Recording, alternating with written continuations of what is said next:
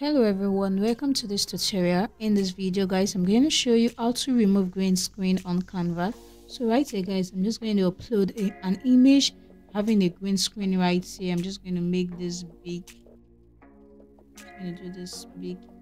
Okay, so guys, once I'm simply done with this, all I want to simply do is to just tap on the image right here and go on to edit photo right here. So once you're right here guys, you want to simply make use of this effect file says BG remover, which is a background remover right here, and simply tap on that and it's just going to load up on this particular page right here. Guys, as you can see right here guys, I've been able to remove the green background right here, the green screen from this particular image right here. So guys, this is how you are able to remove green screen on Canva, and this process actually works for both mobile phones, iOS and even PC right there. So guys, you want to simply try this out. So this is how you're able to remove green screen in Canva.